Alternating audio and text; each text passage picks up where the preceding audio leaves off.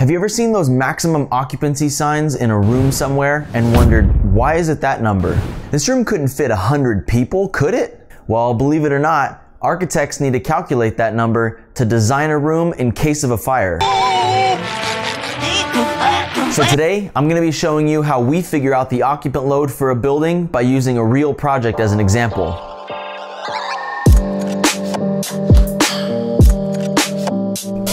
Welcome to another episode of the Weekly Wrap-Up. My name's Tyler, and I'm a designer at an architecture firm here in California. If you're new here, thanks for stopping by, I appreciate it. I post weekly updates of what it's like to work in an architecture office, as well as other videos related to architecture and design. So if you find that kind of stuff interesting, consider subscribing down below and let me know what else you want to see from me. All right, let's get into this week's work. Last week I showed you all a new project that I had to switch over and help out with. My task with this project last week was to do some research and see where we needed to add roof ventilation. I took you all through my process of looking at the roof construction, the reflected ceiling plan, or the RCP for short, looking at the building section to understand the attic space, and finally the building code to see what we're required to do. If you want to see how I went through this process, I'll leave a card above if you want to go check out that episode. All of these steps come together so we can make informed decisions about our designs. Most importantly, we have to go through these steps to make sure we're designing safe and code-compliant buildings. Which brings us to today's episode. Those maximum occupancy signs that you see in spaces like auditoriums are put there to protect everyone inside in case of a fire. And that number on the sign is called the occupant load. It's determined by the building code, the square footage of the space, and what that space is used for. But I'll get to that process in a minute. We're talking about this today because I had to take this new project that I'm helping on and create a code compliance plan to show that we're meeting all the requirements for emergency exiting. In architecture, we call this egress. The definition is simply the action of going out or leaving a place. As architects, we have to plan for emergencies like fires and make sure that everyone can exit the building safely. To do this, we have to plan on where the exits are and how many there are based on the space we're designing. So the floor plan for this building is pretty simple. On the west end, it's a long corridor with offices on either side. In the middle of the building is where the main entry is, and it's also where the lobby and the reception desk are. As we move to the east end, we have the restrooms, the break room, and the meeting room. There's also some storage and janitor spaces, but those aren't as important for emergency exiting purposes. To get started on this plan, I need to know what each room is classified as according to the building code. So we'll go there first. Like I said earlier, we're talking about egress for emergency exiting. So we're going to be looking at Chapter 10, which is the means of egress. Here, we can see that Section 1004 is the section for occupant load. We need this table right here, Table 1004.5, for maximum floor area allowances per occupant. This is going to tell us how many people we're allowed to have in the room based on the square footage and the space that it's classified as. We'll go back to our plan and see what kind of spaces we have according to the code. So on the west end, we have all these offices. And according to the table from the code, these are classified as business areas. There's definitions in the code at the beginning that define all of these, but I'll save you from going through all that. Just trust me on these. So the table tells us that for a business area, we need to use 150. This means that for every 150 square feet, we can only have one person in that space. If the office was smaller than 150 square feet, we would still use that same number and we would still only have one person in that space. But if it was larger than 150, then we can have more than one person, and we'll see where that happens in our plan. The first one, Office C, is 161 square feet. I know this because the software I'm using takes any space that's bounded by walls and automatically creates the square footage for me. When I click on this room, you can see that it's picking up the space in the office, and in the properties, it tells me that the square footage is 160.59, so we'll round up to 161. Our table from the code said to use 150 for this space. So we'll divide 161 by 150 to get 1.07. And since this is bigger than 1, we have to plan for 2 people in this office. The way the code works, it wants you to plan for a worst case scenario. So we round up the numbers to plan for more people to make sure we're safe in emergency situations. I'll go through and do this calculation for all the offices here.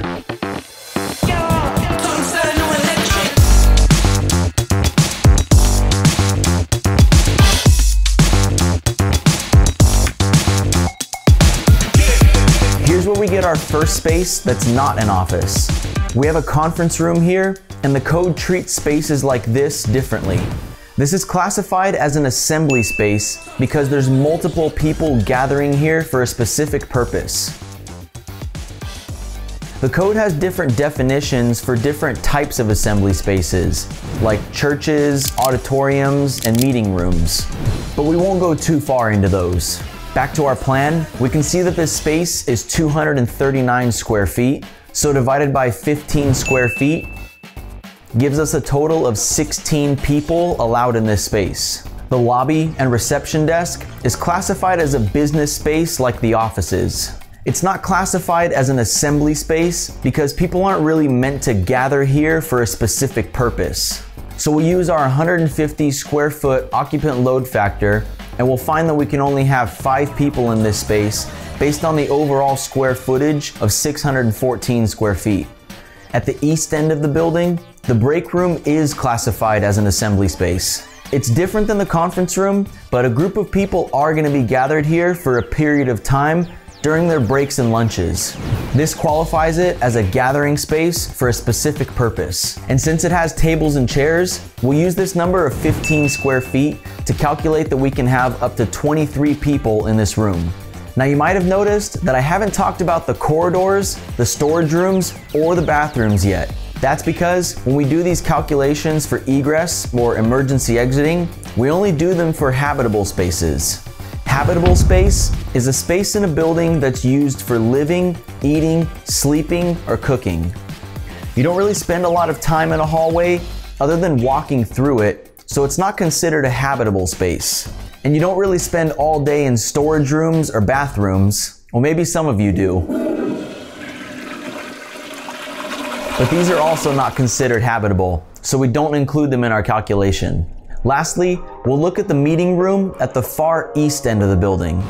This is also classified as an assembly space, but you'll notice there's only chairs in this room. As a quick side note, you can see the table we've been referencing specifically calls this out as concentrated chairs, not fixed. This is because we're using portable chairs in this meeting room. If we were talking about a space like an auditorium or a movie theater, these are both assembly spaces, but the chairs are fixed to the ground. In those scenarios, the calculation for maximum number of people allowed is actually just the total number of seats that are fixed in that space. But this is just a quick example to show you how we distinguish between different types of assembly spaces. Okay, let's finish this plan. You might notice that things look a little bit different here. There's more lines drawn and there's more exit doors. So this space is 823 square feet, and we have to use 7 square feet per person based on our code reference. This gives us 118 people allowed for this room. Now there's definitely not 118 chairs in this room. There's actually only 70. But remember what I said earlier, we have to plan for a worst case scenario in an emergency situation. So we have to plan for a maximum of 118 people just in case. And here's where things get a little tricky. The code tells us that for assembly spaces with more than 49 people, we have to provide at least 2 exits. Now there's a couple different reasons for this, but I won't go too far into that right now. For now, just know that we have to take our total 118 people and split them in half, so each half of the room has a door to exit from. There's another code requirement that says these doors have to be a certain distance away from each other, but again, that's getting into the details. In this room, the conference room, and the break room, we'll actually put one of those maximum occupancy signs up on the wall, and it'll have the number on it that we actually calculated here. This is required in all spaces that are classified as assembly spaces. So the next time you're in a room and you see one of those max occupancy signs, you'll know why it's up there and how that max number was calculated. Don't forget to look for that second exit in case of an emergency too. I hope you learned something from this, and if you did, don't forget to like the video. But for now, That's gonna do it for this episode of the Weekly Wrap Up. Thanks again for watching, and I'll see you in the next one.